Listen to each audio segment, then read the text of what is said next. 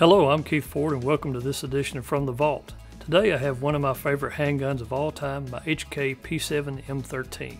After seeing the ineffectiveness of the 32 ACP and the Walther PP during the Munich Massacre at the Munich Olympics in 1972, German police forces were looking for something more high-powered and better suited for use. HK, Sig Sauer, and Walther brought out three different guns.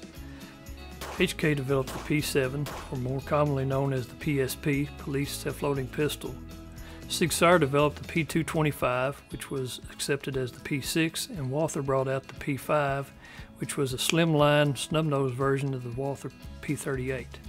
Now, the HK P7 series has some very unique features and revolutionary by design, and I'll show them to you right here. First off, we release the magazine.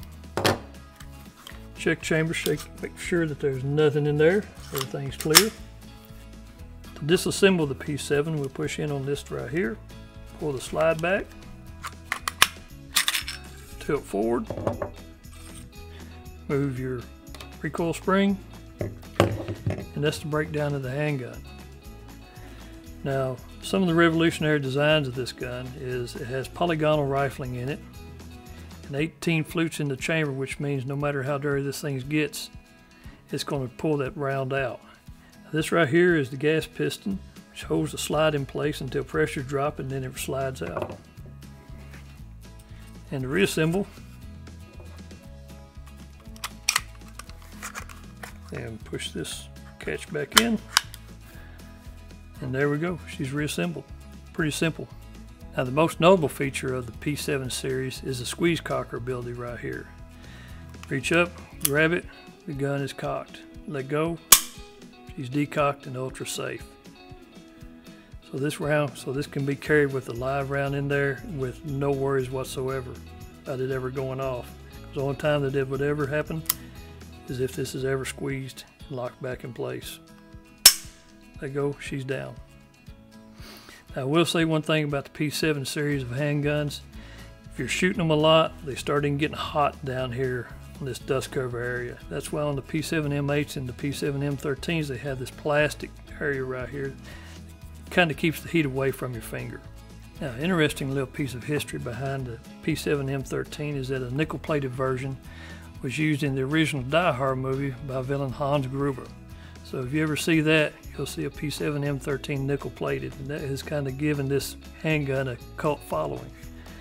These guns have went from a fairly reasonable price to almost unaffordable anymore. Good pieces like this are in the range of around $3,500 to $4,000. This one right here is an all-original Chantilly, Virginia piece that was brought in around 1985, 1986. The original matching box, covers, spare magazine, instructions, safety manual, still has the original unfilled out warranty card, your gas tube cleaning brush, and your carbon scraper. So yes, I am proud of this little gun right here, because I don't think I'll ever find another one quite like this.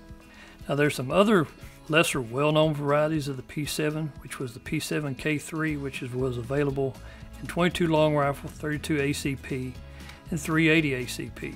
Also, there was a P7M10, which was in 40 caliber for the US market, and a P7 PT8, which was in 45, which is pretty much, I think, only one of them were ever produced.